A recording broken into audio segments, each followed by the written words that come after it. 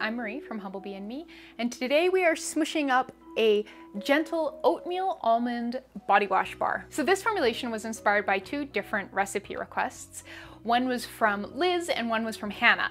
And one of the requests was sort of based on, inspired by a commercially available product that had been reformulated, and the reformulation just wasn't up to snuff. And the other request was, straight from the imagination, thinking of, creating a beautiful, gentle body wash Syndet bar that featured really gentle surfactants and lovely ingredients like colloidal oatmeal.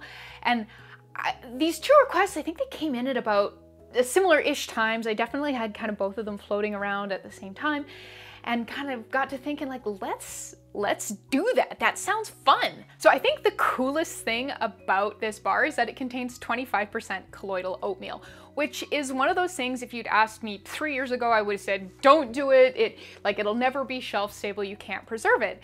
But these days I'm much more of a like, well, let's try it and see. And so I tried it and I saw, and it's awesome. This bar has a pretty high active surfactant matter. It is dry almost all the time.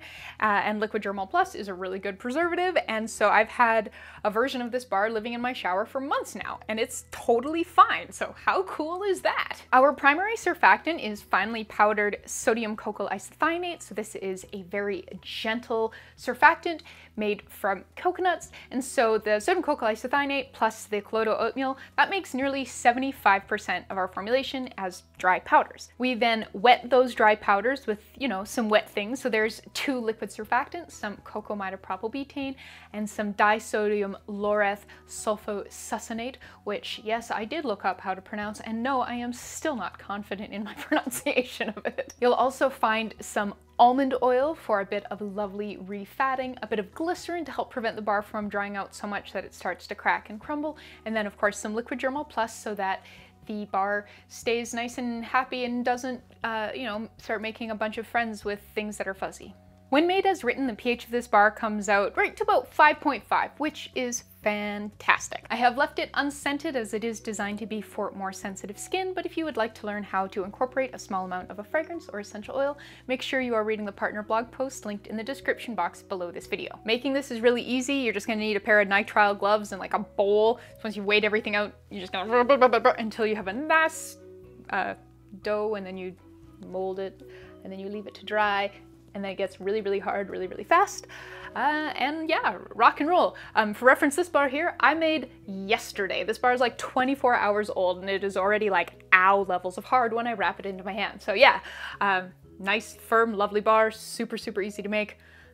Smells vaguely of oats and is just really lovely. I hope Liz and Hannah love it, and I hope you do too.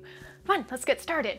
We're going to begin by mixing all of our wet ingredients together. So in this dish, I have 3.75 grams of sweet almond oil. In this little dish, I've got two different ingredients, 0.75 grams vegetable glycerin and 0.25 grams liquid Germall Plus. Over here, I have 4 grams of Cocamidopropyl Betaine. And in this little dish, I have 5.05 grams of Disodium Laureth Sulfosuccinate. So I'm just gonna combine everything in the dish with our preservative and the glycerin, since those are kind of the tiniest amounts, and we'll just stir everything together.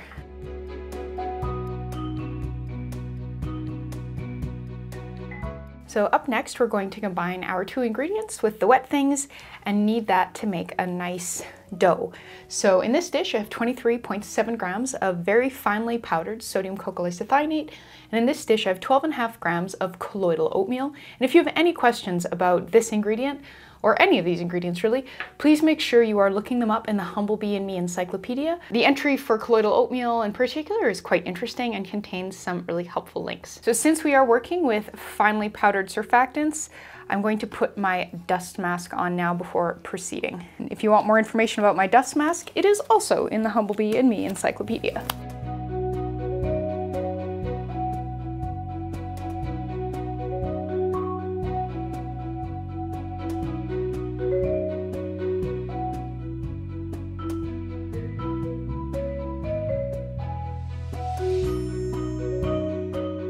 Now that everything is wetted out, I have pulled my dust mask down so that you can hear me again.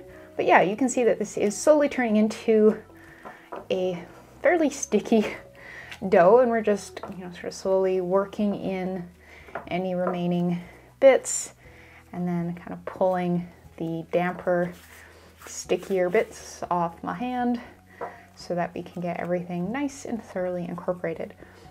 And it really does smell delightfully oaty right now, which I just love. I mean, there is 25% colloidal oatmeal in here, so it's not super surprising, but I think it's lovely.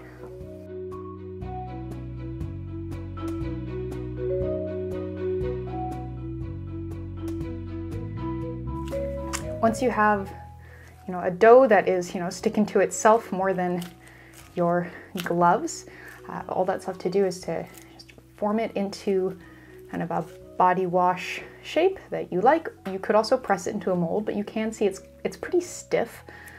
So I'm not sure kind of how successful that would be. I'm just gonna kind of aim for a bit of a puck-ish shape.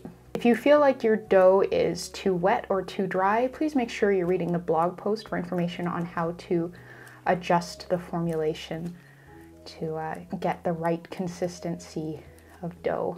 All right, so I think that's pretty good. Up next is just leaving the bar to dry. I recommend at least 2 days, but please make sure you're reading the partner blog post for more detailed discussion on that. And for a lather demo and checking out an older bar, so this is an older version made during testing. This has been living in my shower for quite some time. You can see it's really nice and hard. Ow. Nice and hard. And obviously, it's not like covered in mold, so hooray. Work this up with a bit of water and a loofah. So yeah, check that out. We've got lots of really lovely bubbles, and it makes a brilliant body wash. You could use it on your face if you wanted to as well. It's a great multi-purpose thing to have in your shower. And there you go. So we just made a really lovely, gentle oatmeal almond body wash bar.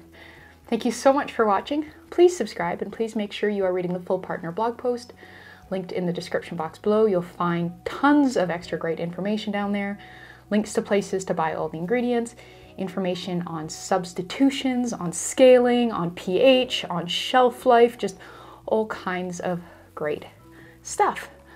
But yeah, thank you so much for watching, and I'll see you next time.